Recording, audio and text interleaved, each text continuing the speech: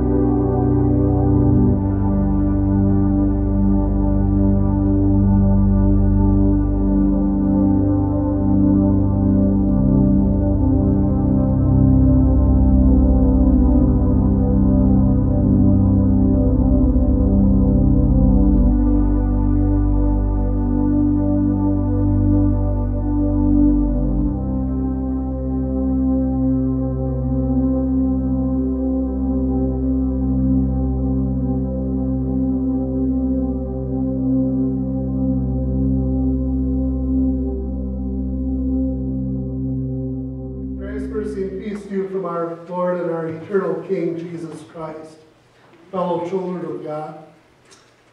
When I was growing up, one of the things I remember that we pulled out of the Christmas boxes was an Advent calendar. And it was made out of purple cloth, and it was a calendar that was meant to be hung on the wall. We always hung it on the door that led into the basement. And on the bottom of the calendar were 24 little pockets, about an inch by an inch. And on the top of the calendar was a Christmas tree that had at least one half of a snap sewn on in 24 different places. And so every day leading up to Christmas, starting with December 1st, we take out one of the little ornaments and put it on the tree. And the ornaments would include things like the shepherd's staff, to remind us about the shepherds who were out when they heard the angel's announcement. Or it might be a crown to remind us of the wise men, the people from the east who came sometime later to visit the baby Jesus. Or there was always a star, and that went way up on the top to remind us of the star that appeared over Bethlehem. All these things were intended to sort of help us prepare to celebrate Christ's birth. And of course, you don't have to look very far to see a lot of people preparing right now. If you drive around the neighborhood, you might see people putting up Christmas lights on the outside of their house. If you drive out by the woods, you might see people with Christmas trees strapped to the roof of their car or in the bed of their pickup. If you go shopping, you can see all sorts of sales because the stores want you to do your Christmas shopping at their store. And of course, if your own life, well, maybe you're going to have family, maybe you're going to have friends, or maybe you're preparing for a trip to visit someone else, or maybe you just have to worry about getting all your Christmas shopping done. There's a lot of things that have to happen in December for us to prepare. But as we worry about all the different things that are going on during this month, we also want to take time to prepare mentally, prepare spiritually. Not only for the first time that Jesus came into this world, not only to celebrate his birth, but also to prepare for the time when he's going to return in glory. I don't necessarily mean to do that with an Advent calendar, but it is good to take time to contemplate God's grace in sending his Son into this world. It is good to take time to contemplate that eternal home that God has prepared for us. As we look at our scripture reading for this morning, that's exactly what John the Baptist was doing. He was preparing the people. He was preparing them spiritually with a message of repentance, to turn away from sin and turn to the Lord. And as we go into the Advent season once again this year, we want to prepare the way. And the way we do it is we prepare the way by coming before the Lord with repentant hearts and trusting in the one who has come to save us. We turn once again to our gospel lesson. In those days, John the Baptist came preaching in the desert of Judea and saying, "Repent, for the kingdom of heaven is near." This is he who is spoken of through the prophet Isaiah, a voice of one calling in the desert, "Prepare the way for the Lord, make straight paths for him." John's clothes were made out of camel's hair, and he had a leather belt around his waist. His food was locust and wild honey. People went out to him from Jerusalem and all Judea and the whole region of the Jordan. Confessing their sins, they were baptized by him in the Jordan River. When he saw many of the Pharisees and Sadducees coming to where he was baptized, he said to them, "You brood of vipers, who warned you to flee from the coming wrath? Produce fruit in keeping with repentance, and do not think you can say to yourselves, 'We have Abraham as our father.' I tell you that out of these stones God can raise up children for Abraham. The axes are ready at the root of the trees, and every tree that does not produce good fruit will be cut down and thrown into the fire. I baptize you with water for repentance, but after me will come one who is more powerful than I, whose sandals I am not fit to carry. He will baptize you with the Holy Spirit and with fire. His winnowing fork is in his hand, and he will clear his threshing floor, gathering his wheat into the barn and burning up the chaff with unquenchable fire." This is the word of our Lord. Now, one thing that really strikes us as we look at this lesson about John the Baptist is that this didn't happen by accident. Matthew quotes from the prophet Isaiah, and it's interesting because Isaiah lived 700 years before John was born, and yet he talks about the fact that this voice would prepare the way for Jesus to come into the world. It didn't happen by accident, but John began his ministry at God's time so that Jesus could also begin his public ministry. And just like John acted according to God's timetable, John also gave a message that wasn't his own, but instead had been given to him by God. And since it's really God's message, it was really just in line with what all the Old Testament prophets had spoken of before. It was a message of repentance. And so, in a sense, it shouldn't really be anything new, because even John's appearance was intended to remind people of those Old Testament prophets. We read in the book of 1 Kings, where we read about Elijah, it says he was a man with a garment of hair and with a leather belt around his waist. Everything about John, from where he preached, the message he proclaimed, was intended to remind people of that Old Testament message of repentance that had been proclaimed for centuries. And yet, as we look at our lesson, when we see people going out to John the Baptist, part of the reason that they were going out to see this man out in the wilderness was because he was proclaiming the message that they were used to. Instead of proclaiming God's message of repentance that had been given by the Old Testament prophets, so often what the people heard was, well, it's all up to you. It's about you and the good works that you can offer to God. It's about making yourself appear more righteous than you really are. It's about puffing yourself up so that you think you're worthy of standing in God's presence. But to answer that type of an attitude, John asks the people to take a realistic look at themselves. Instead of just puffing themselves up and pointing out all the good things that they have done, John the Baptist wanted people to realize that if they really wanted to be able to stand before God, it would take nothing less than perfection.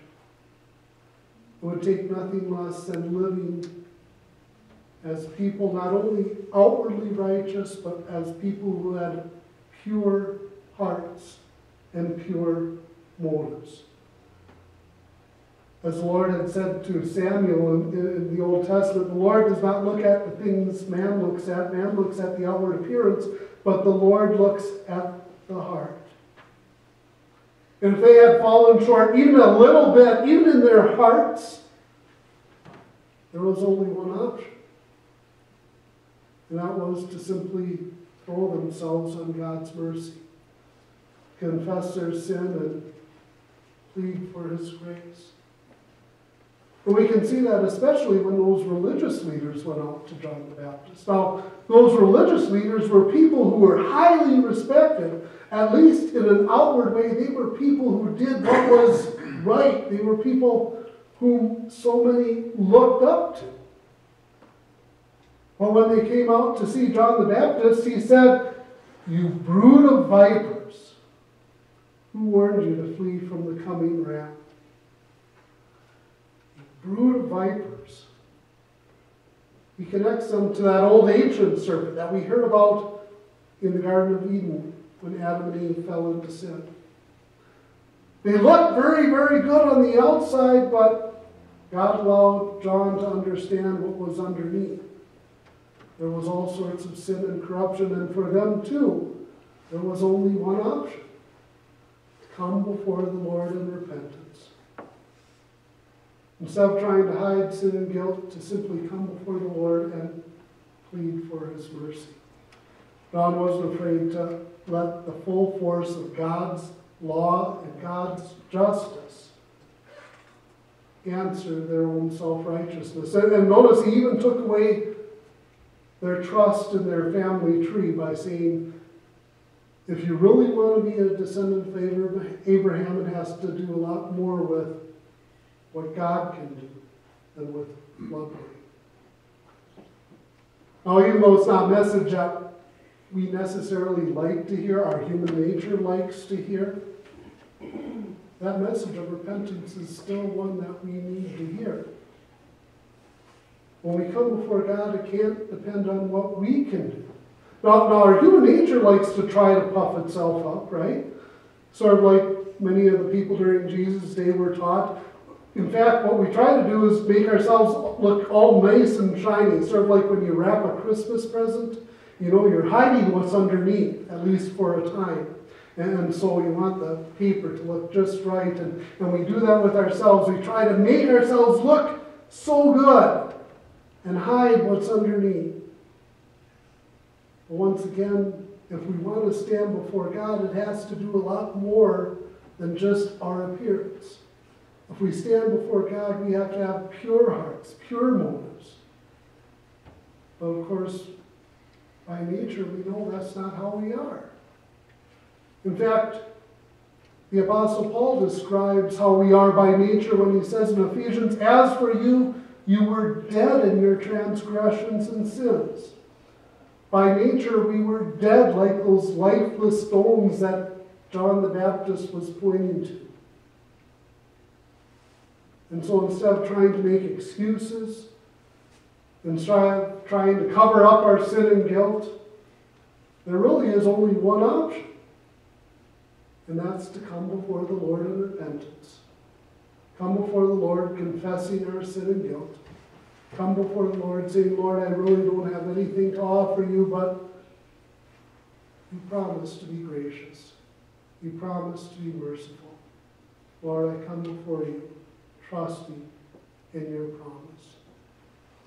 And notice that when the people came out and they confessed their sins before John the Baptist, he didn't leave them in despair, but he shared God's grace with them in a special way. We're told, confessing their sins, they were baptized by him in the Jordan River. And even though this came long before Christ's Great Commission, here John was offering this forgiveness that Christ would win through the water connected with the Word. And the reason that John could offer this forgiveness was because he was pointing to the one who was coming right after him. He was pointing to Jesus, who was about to begin his ministry. And John understood that. He said, after me will come who is more powerful than I, whose sandals I am not fit to carry. John understood how much greater Jesus really was. And the whole reason that Jesus was so great was because when he came into the world, he came as both the Son of Man and the Son of God himself. And because he is the Son of God, Jesus was able to keep himself pure. He didn't just puff himself up and wrap himself in Christmas paper so that he could look good on the outside. Through and through, Jesus was righteous. Even the thoughts and motivations of his heart were perfect. But as the Son of God, Jesus not only came to live in the righteousness of God, but he also came to offer a gift that no one else could give. All those ceremonial laws that the religious leaders took pride in, which they tried to use to puff themselves up, well, those were laws that really pointed ahead to Jesus, because all those sacrifices that were offered over and over again in the temple pointed ahead to that one sacrifice for sin that Jesus would be willing to offer for each of us. As we read in the letter to the Colossians, these are a shadow of the things to come, but the reality, however, is found in Christ. Jesus completed the work of salvation by offering that once-for-all sacrifice so that our debt and sin could be paid for, so that through his sacrifice we could be brought to oneness with God. And just as John the Baptist shared that forgiveness that Christ would establish when he baptized, when he proclaimed that message of repentance and forgiveness, God shares that incredible message of forgiveness with us too. And one way that he does it is through something that's very similar to what John was doing, through baptism. When we come before the Lord, even though a lot of us were little babies when it happened, the water connected with the Word did incredible things. By God's power, it marked us as God's own children. By God's power, it took us from being lifeless stones, dead in transgressions and sins, and washed us clean so that we could live as a part of God's family. Peter writes in his first letter, baptism now saves you, not the removal of dirt from the body, but the pledge of a good conscience toward God. It saves you by the resurrection of Jesus Christ. It's not just an outward sign, but it's a means of grace through which God communicates to us the forgiveness of sins, life, and salvation. And as we live in this new life that God has provided for us, that he communicates to us through the gospel and word and sacrament, that's how we prepare for Christ's return. Not by trying to get ourselves ready, not by trying to, wrap ourselves up in Christmas paper so we look nice and shiny, or wrapping Christmas lights around our heads so we twinkle. But God prepares us by giving us this righteousness that only Christ can offer. And not only that, as we prepare for Christ's return, we can proclaim that same message that John the Baptist spoke. We can proclaim that message of repentance so people can see their sin and in turn come before the Lord for the forgiveness, the grace, the life that He has given to us. And so during this busy month, when we have so many things to prepare for, or for that matter, throughout the year when we always have something going on, may we take time to prepare spiritually, to meditate upon the grace that God has given to us so that we can prepare once again this year to celebrate Christ's birth, but also so that we can prepare to celebrate that day when Christ will return in glory. Amen. And may this grace of God, which surpasses all human understanding, keep your hearts and minds in Jesus our Lord.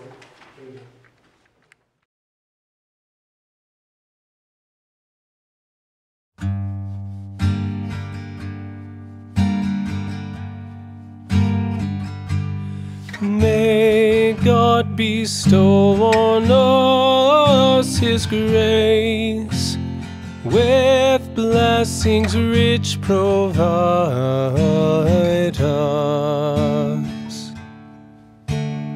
And may the brightness of His face to life eternal guide us, that we His saving health may know, His gracious will and pleasure, and also to the heathen show Christ's riches without measure, and unto God convert them. Yours over all shall be the praise and thanks of every nation,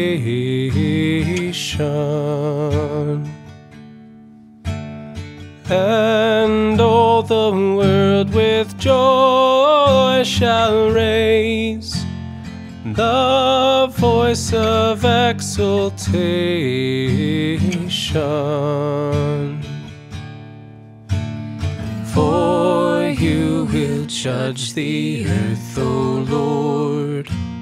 You will not let sin flourish. Your people's pasture is your word, their souls to feed and nourish, in righteous paths to keep them. Oh, let the people praise your worth, in all good works increasing.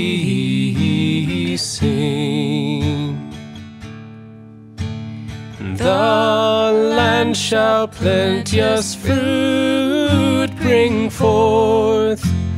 Your word is rich in blessing.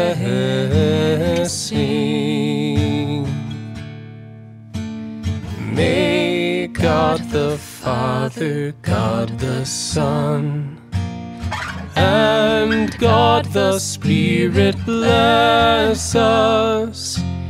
Let all the world praise Him alone. Let solemn awe possess us. Now let our hearts say Amen.